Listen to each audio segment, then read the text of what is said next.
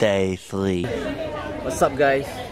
Hari ni day 3. So first tempat yang kita orang visit is Century of Truth. Belakang ni. Kau cakap apa? Cakap dengan aku punya friends and followers. Wow. Hebat kan? Hi friends and followers. Right. So lepas ni kita akan turun. Kita kena turun ke bawah. And then baru kita boleh tahu dia punya structure Century of Truth ni cantik. Nanti kita share video lah. Ciao. Tu dia. Ini je, tengok dia jauh. Sekarang kita akan turun dalam 100 meter ke bawah. Dalam ada 500 step ke bawah. Kita akan masuk ke pusat benda tu lah, Century of the Truth, yang merupakan satu bangunan yang buat pada kayu, tak ada paku langsung. Dan kita akan jumpa kejap lagi. Rumah Pak Ali tak ada paku. Okay, sekejap lagi kita tunjuk macam mana structure dia. Alright, ciao. Yes.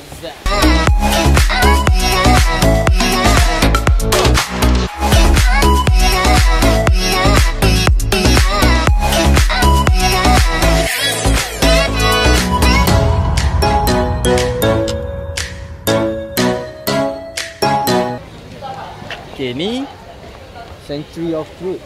Datang hari ni. Century of Truth ni dia buat tanpa satu paku pun.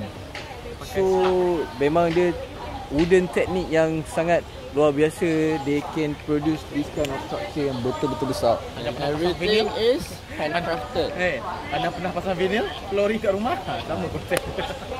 So ini sebenarnya projek kita orang. Sebab tu kita pakai topi ni. Bukan Hari ni proses handover.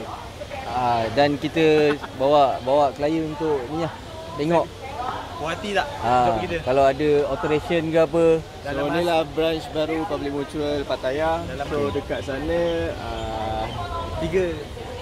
sana ni main bahagian Customer service. Customer service belah sini. Oh, sorry. Customer service belah sini, belah sana counter untuk agent. Tingkat atas office lah, siapa nak buat calls, nak isi orang, everything. Dan kita siap bangunan ni dah masa berapa? 4 bulan eh? Ini bulan 10 siap.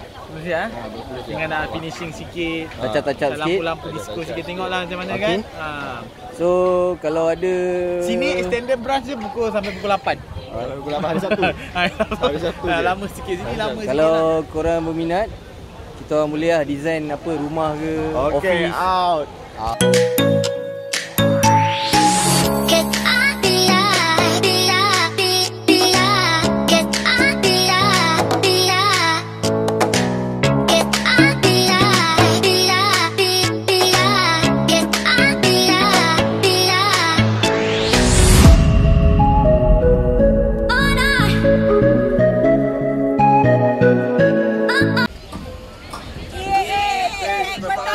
Let's go to Bangkok. See you in Bangkok.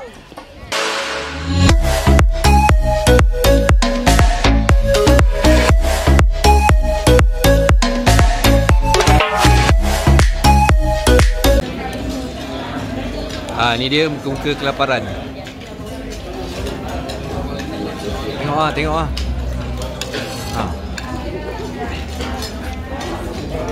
2 hours later. Apa ni? Apa ni? Dia punya boleh makan. Thank you. Dapat duit belanja. Boleh masak.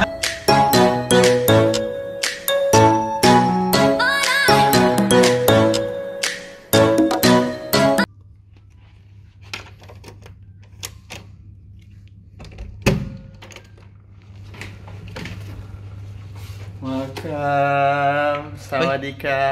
Macam mana boleh dah ada kat dalam?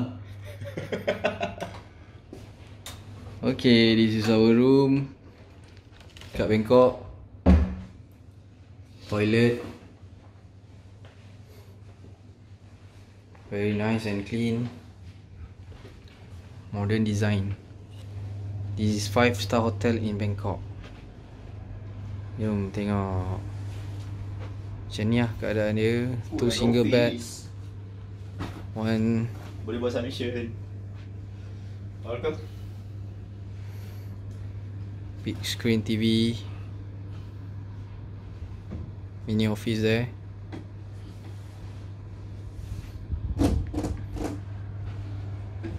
Big mirror and the closet. A few moments later. What's up guys? Kawan saya dalam tuk-tuk nak pergi MBK Center. Nak pergi makan.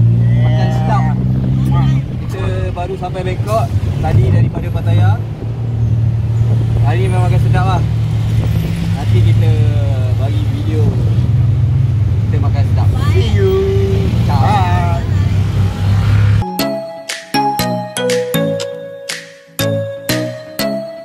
What's up guys? Sekarang kita orang dekat Yana Restaurant dalam MBK Center Bangkok. Sekarang pukul 7 malam. Nak menghabiskan duit daripada muncul 300 baht sekarang. So berapa orang? Ni lah buka-buka ke dulu ni. Semua tengah ke dulu. Ni tu agak kita hari ni.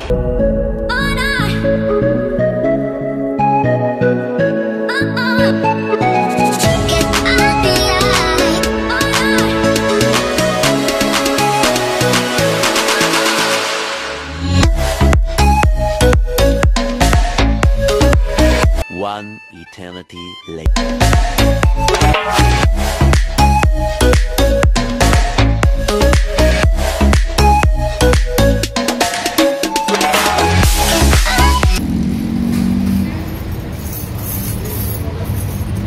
Dah lama kerja sini?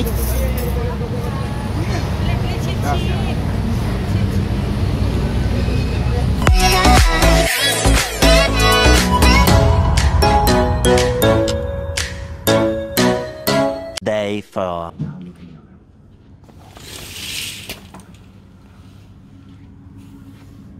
Good morning Bangkok.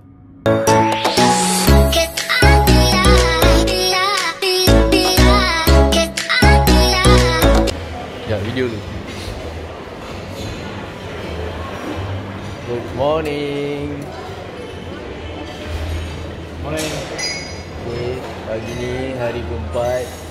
Kita nak balik. Di. Kenapa masak kecil?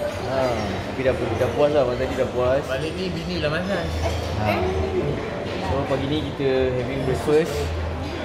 Lepas tu kita nak jalan dekat Pattaya Mall sekejap.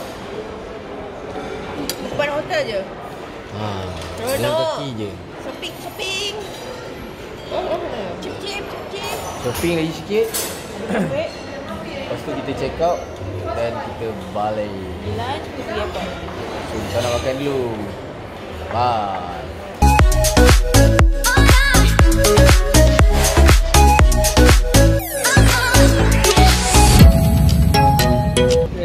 Thank you. Good day. Okay, sekarang kita Pergi makan. last pit stop. Kita pergi makan dulu Okay. before heading to airport. So, kita makan dekat Halal Sofia. Restaurant Sofia.